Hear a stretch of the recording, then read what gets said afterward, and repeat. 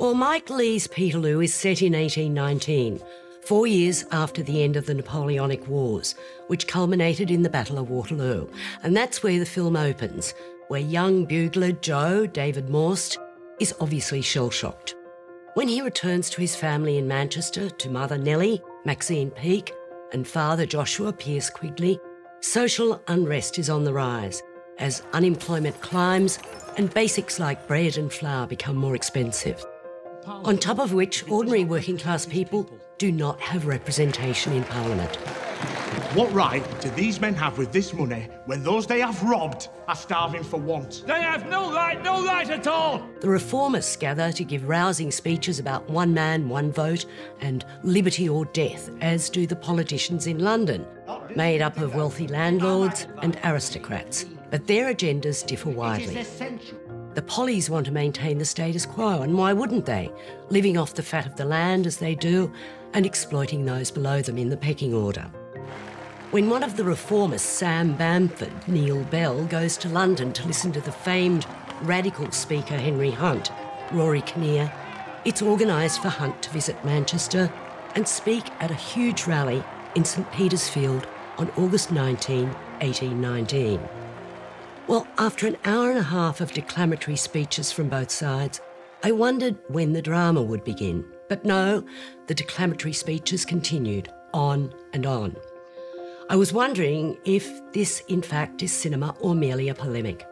There's certainly no character development, but there are certainly caricatures aplenty. And apart from the final onslaught, no action or drama. The wall-to-wall dialogue is banal, pretentious, Dickensian, but not in a good way, as unsubtle as the acting. You can see the director's hand in every frame. At 2.5 hours, I was looking at my watch every couple of minutes, wondering when this excruciating cinema experience would end. There is no dramatic impetus anywhere. I loathed this film. Its phoniness irritated me. Its banality made me groan. The good thing about it is Dick Pope's cinematography, referencing artists like Vermeer with his lighting and framing. And Susie Davies' production design is pretty good at recreating the era. But I'm grasping at straws to say what I could like about Peterloo. As one of the characters says, I'm not one for too much talk, and I couldn't agree more. So, Margaret, what did you really think? I thought this was a really fine, sensitive piece of direction. I thought it had a poetic sort of allure to it that was sort of romantic and totally enticing. And this is one of the worst films I've ever seen. I have to totally... This is absolutely appalling cinema. Isn't it? It's dreadful. So strange. It's so long. There's no discipline. There's no sense of creating character or drama. Well, it's just no attempt, and it's filmed in a very theatrical, front-on way. I mean, the photography is terrific, but it's very kind of representational. It could be like a church pageant in a way. I mean, it's all just moves across the frame like that. It is just absolutely, as you say, totally banal. You know, I was really hoping that you would love it, because my review is so negative. What, you think I like overacting? Is that what you're saying? Because I overact a little bit. But there are good actors in this film. I know, but they're all...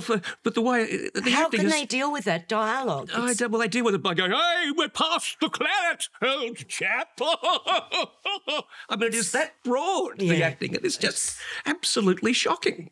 At every level, this is just dreadful. It's unredeemable. All right, OK. I think we... -3. No, you can't do that. No, you can't do that. Look, -2. I'm going to give it 1 star for the cinematography and design. Well, I'll give it 1 too. It is just... I don't think I've seen anything quite as bad as this for a long time, since the last film that I was in. No. We demand that our suffering cease. Now is the time for action. Now! The corrupt order will come crashing down!